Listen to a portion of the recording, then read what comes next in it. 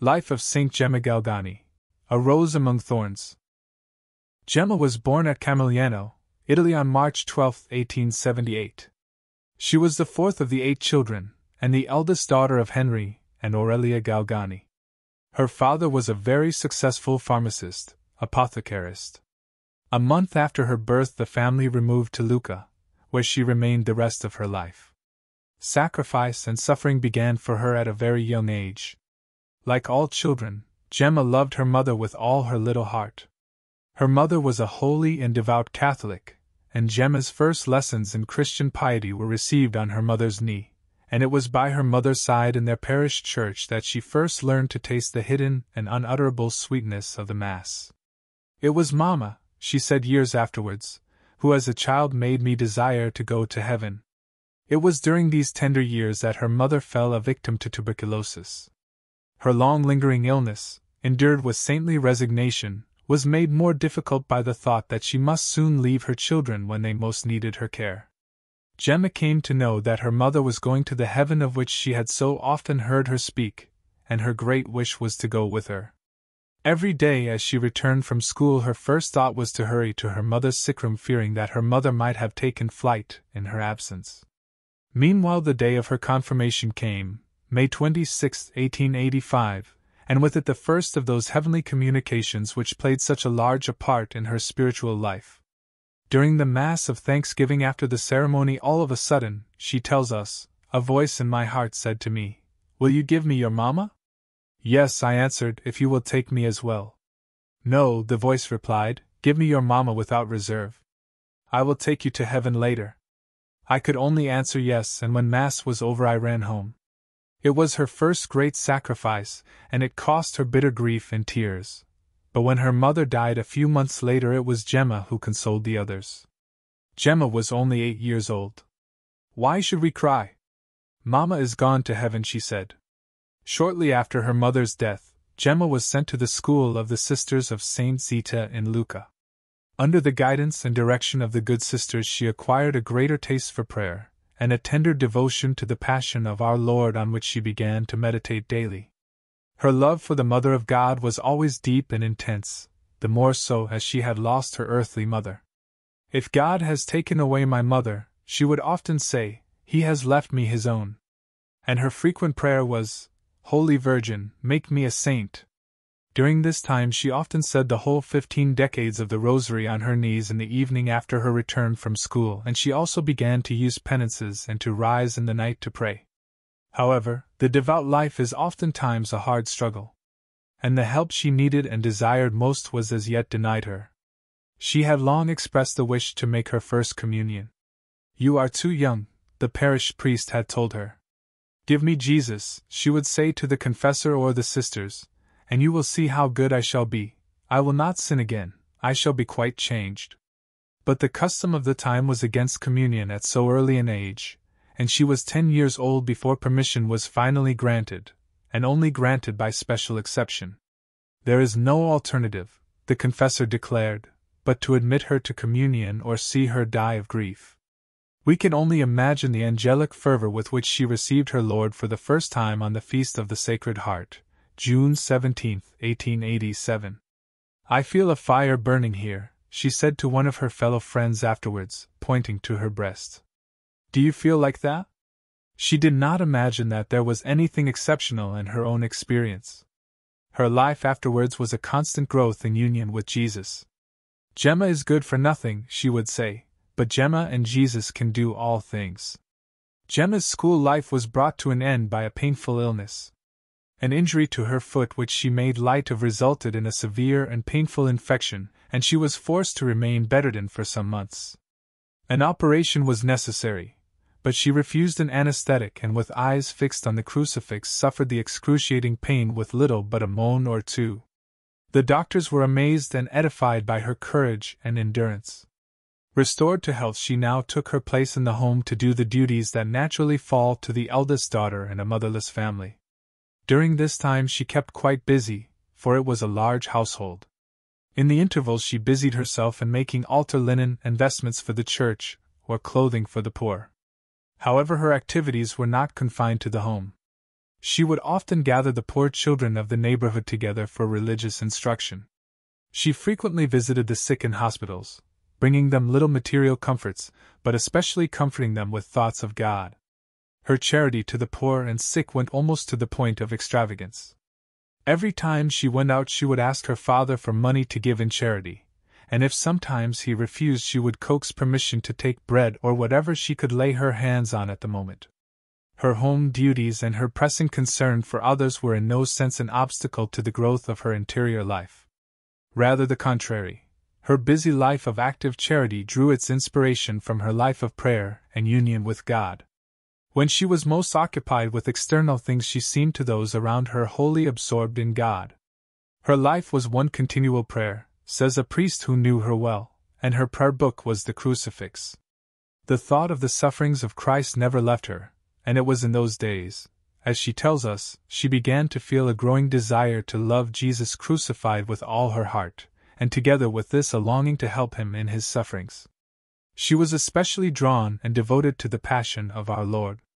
"O Jesus," she prayed, "I wish to follow you whatever it may cost me of suffering, to follow you fervently. I wish to suffer for you." God was not long in answering her prayer, for it was at this time that she was diagnosed with spinal tuberculosis, or possibly spinal meningitis. She had felt symptoms for a while, but her pious repugnance to medical examination made her conceal it until she found herself bedridden. Her pitiful condition, and the patience and sweetness with which she suffered drew those who knew her to her bedside. One of these brought her the life of Venerable Gabriel Possenti, who was known for his sanctity and miracles though not yet canonized at that time. Gemma at first took little interest in the life, but having once invoked Brother Gabriel's name in a distressing temptation with instant effect, she then read the book several times, and thus developed a special devotion to him. Not long afterwards he appeared to her amidst her grave illness, speaking words of consolation and encouragement. In February 1899, the doctors pronounced her case hopeless, and she received the last sacraments. Her confessor since childhood, Monsignor Giovanni Volpi, auxiliary bishop of Lucca and afterwards bishop of Arezzo, visited her on February 19 and suggested she should make a novena to Saint Margaret Mary Alacoque for her recovery. Twice she began the novena, but forgot to continue it. What then followed may be best told in her own words. On the February 23 I began it for the third time, or rather had meant to begin it, for it was now within a few minutes of midnight, when I heard the clink of a rosary beads and felt a hand laid on my forehead. A voice said the Our Father, Hail Mary, and Gloria 9 times in succession. I hardly answered, I was so weak. Then the voice said, "Do you wish to be cured?" "Yes, you will be cured. Pray with faith to the Sacred Heart of Jesus. I will come every evening till the end of the novena, and we shall pray together to the Sacred Heart." "And what of Blessed Margaret Mary?" I asked. "Repeat the Gloria 3 times in her honor."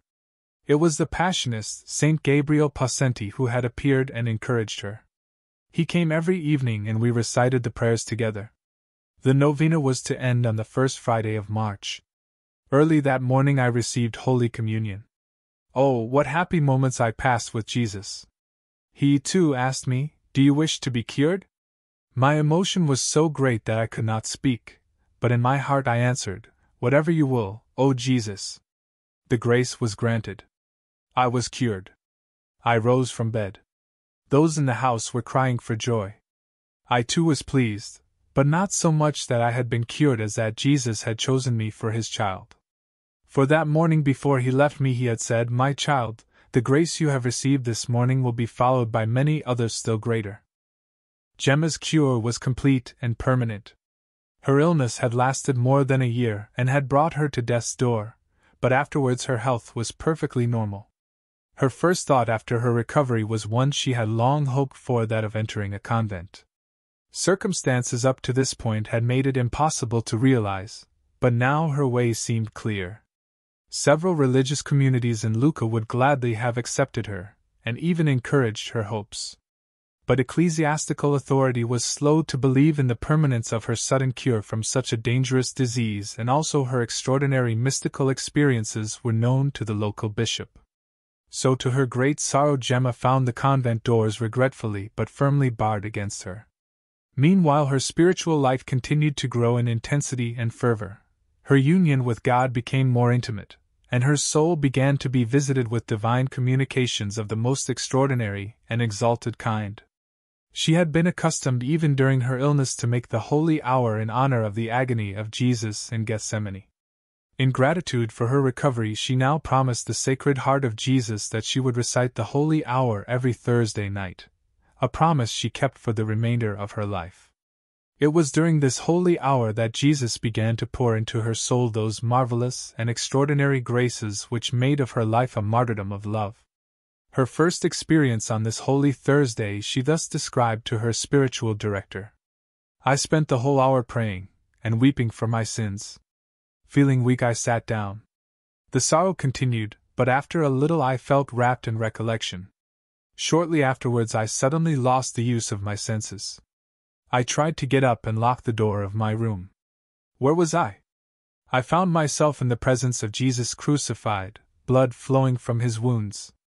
The sight filled me with pain. I lowered my eyes and made the sign of the cross. I felt great peace of mind, but still intense sorrow for my sins. I had not the courage to look at Jesus. I bent down with forehead to the ground and remained so for several hours. When I came to myself, the wounds of Jesus were so impressed on my mind that they have never since left it." The vision filled Gemma with a new horror for sin and with an intense desire to suffer with Jesus and to become a victim for the salvation of souls. The desire was to be gratified in a way she little expected. One morning after Holy Communion she heard the voice of Jesus say to her, "Courage, Gemma, I wait for you on Calvary where you are soon going."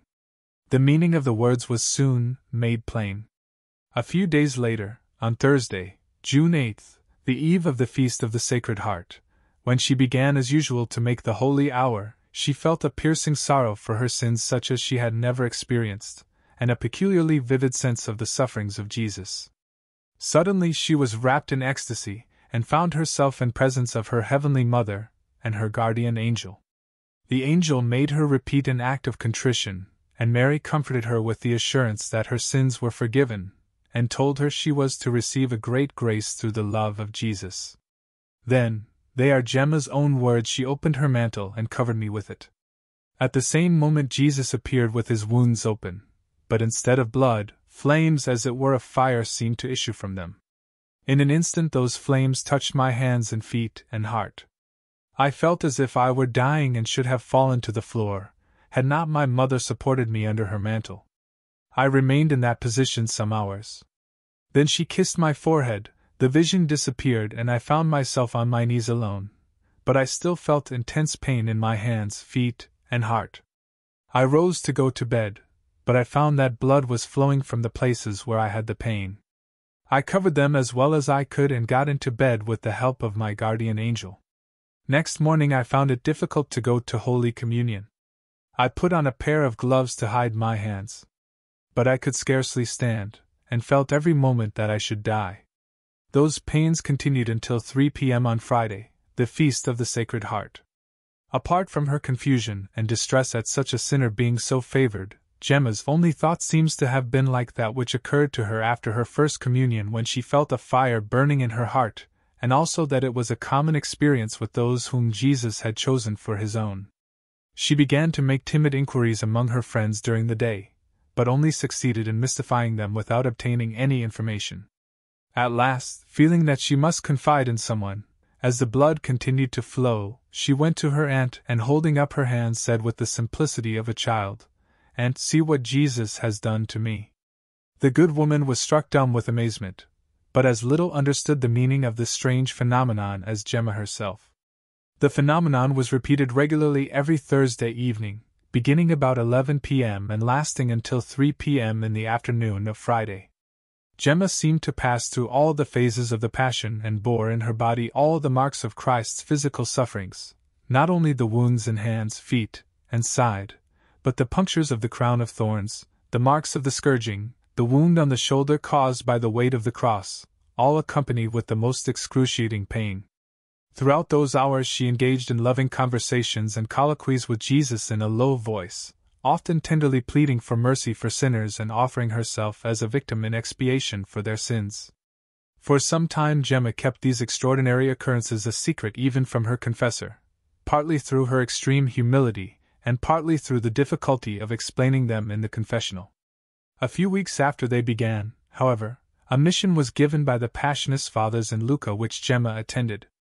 After the general communion on the last day of the mission, she heard an interior voice which said, "You shall be a daughter of my passion, and a favorite daughter. One of these shall be a father to you. Go and make everything known to them." She found a prudent and sympathetic adviser in one of the missioners, who communicated with Manager Volpi, her confessor, with the result that the Passionist Father Germanus was ultimately appointed her spiritual director. Manager Volpi was perplexed and doubtful about the authenticity of Gemma's extraordinary mystical experiences. The mission father and those whom he consulted were equally at a loss.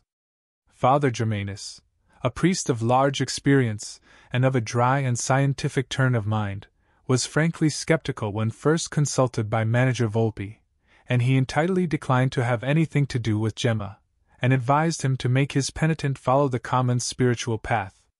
It was only after considerable pressure that he was induced to visit her.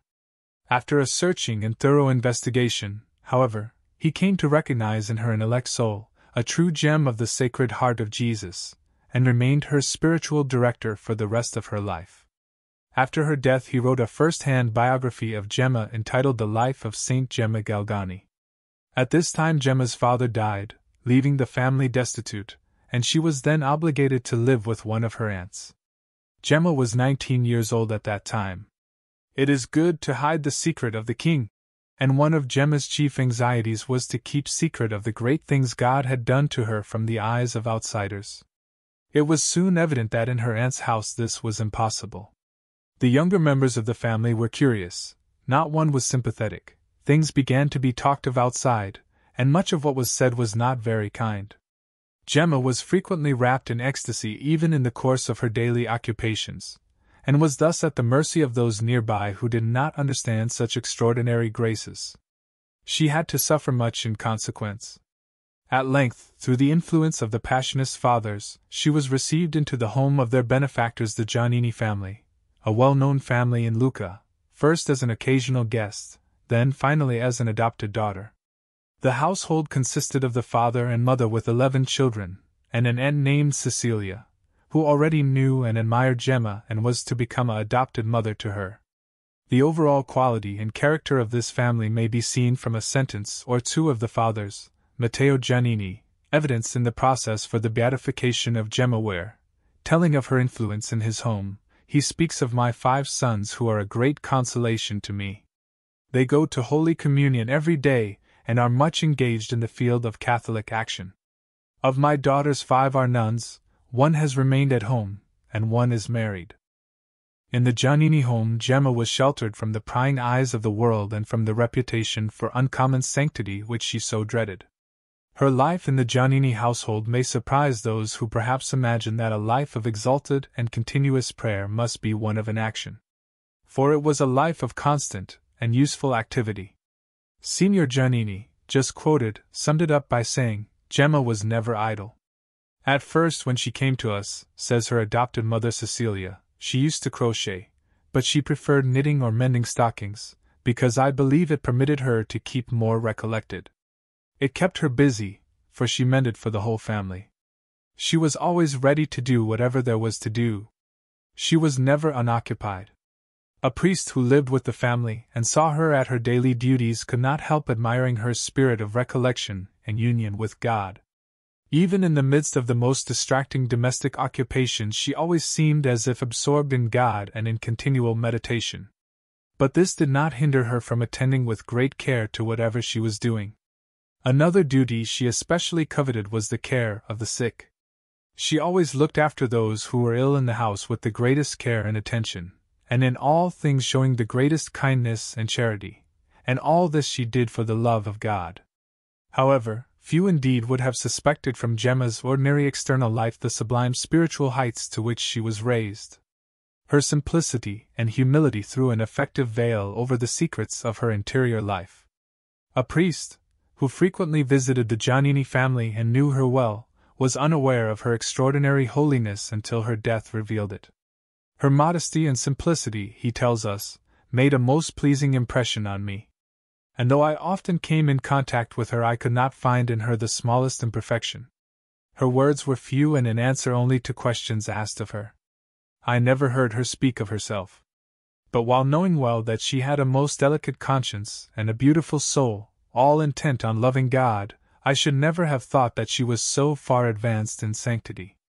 Father Germanus tells us that if there was a virtue characteristic of Gemma, it was her evangelical simplicity. It distinguished her from childhood and accompanied her all along her ascent to the summits of the supernatural life. She could not bear to think or speak to the detriment of anyone.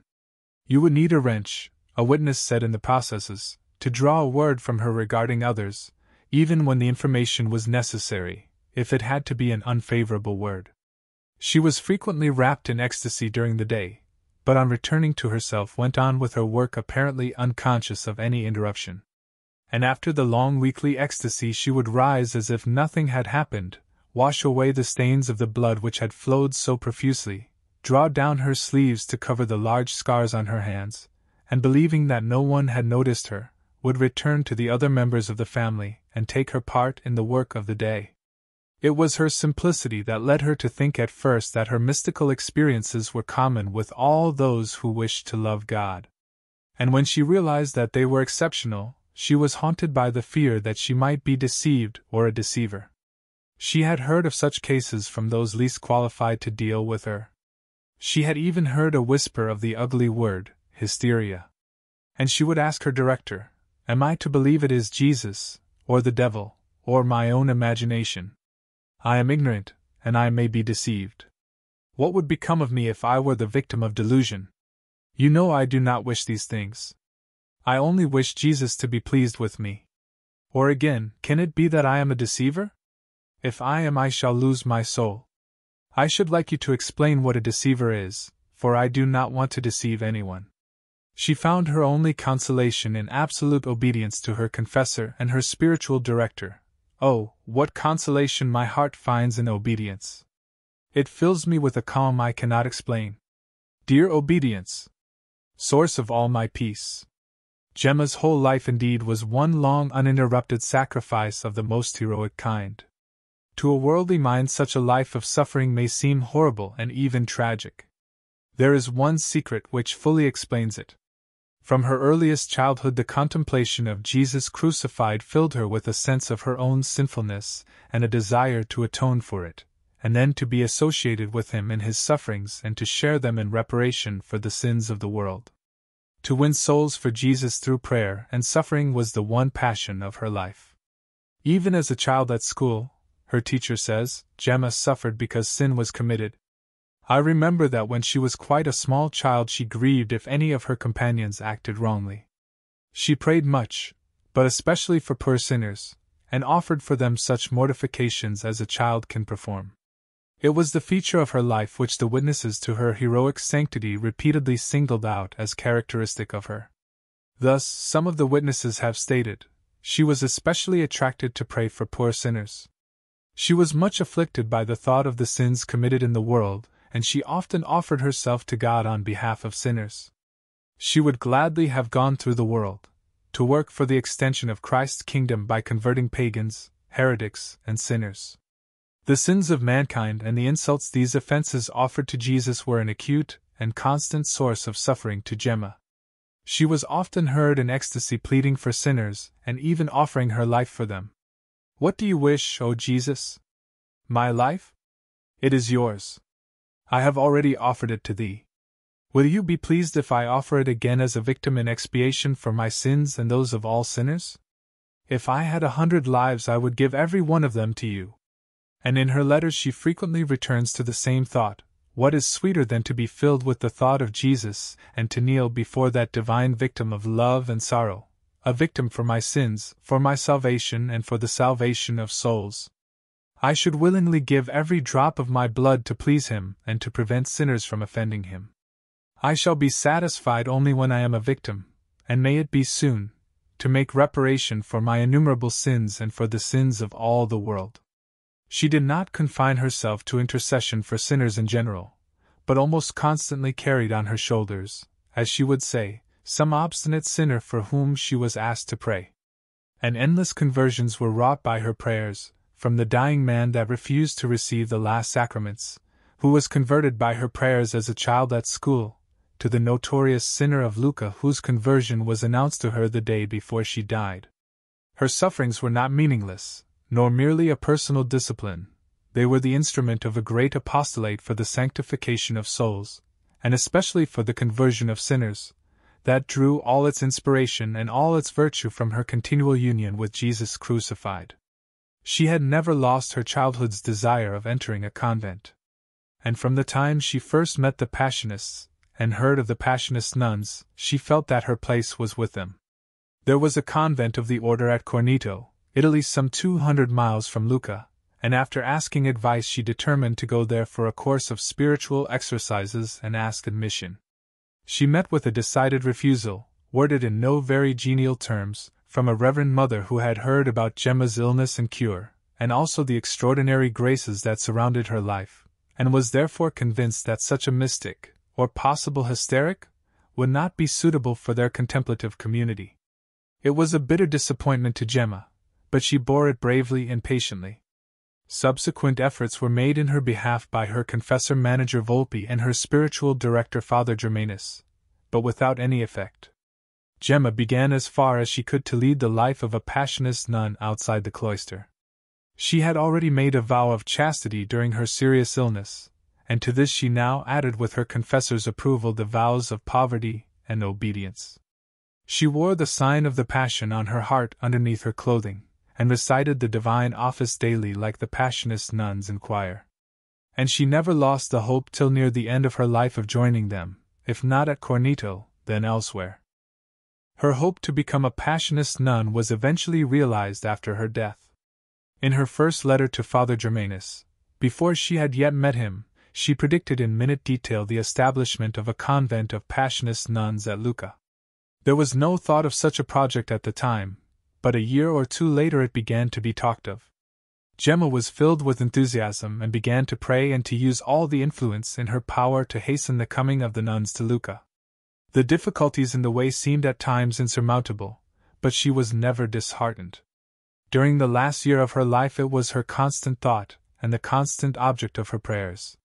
She even searched Lucca more than once for a suitable site, and interested herself in the material funds necessary for the foundation. She still had hopes of finding her vocation in the new convent. But towards the end she made the sacrifice even of these, if only the work on which she had set her heart might be accomplished. I no longer ask to enter a convent. Jesus has the habit of a Passionist nun waiting for me at the gates of heaven. Let me die so that the Passionist convent may be established. She assured those who were losing heart that the foundation would be begun after her death and completed in the year of the beatification of Saint Gabriel. Her words, contrary to all expectation, were verified by the events. 2 years after Gemma's death the first little group of Passionist sisters came to Lucca, and though they met with many obstacles and disappointments a full community took possession of the new convent in 1908, just 2 months after Saint Gabriel was beatified. Pope Pius X had already blessed the project, and in words which would have brought joy to the heart of Gemma, assigned as the special object of the community that of offering themselves as victims to our Lord for the spiritual and temporal needs of the Church and of the Sovereign Pontiff. Today the Passionist convent in Lucca continues to flourish. Gemma's body reposes near the altar in the little chapel, and the nuns venerate her as their foundress and the patroness of their work. The Passionist nuns would not accept me, she had said, but for all that I wish to be one of them, and I shall be with them when I am dead. So was Gemma's wish fulfilled at last. It for reasons independent of her will, writes a companion of hers now a Carmelite nun, Gemma never wore the Passionist habit, she was none the less a true Passionist. She was a Passionist in soul, and she had the spirit of the Passionists. The order has made her its own. Her convent has been established for years and continues to flourish exceedingly. The same thought was expressed by Benedict XV in the decree introducing the cause of her beatification. The pious Virgin, Gemma Galgani, if not by habit and profession, undoubtedly by desire and affection is rightly numbered among the religious children of St. Paul of the Cross.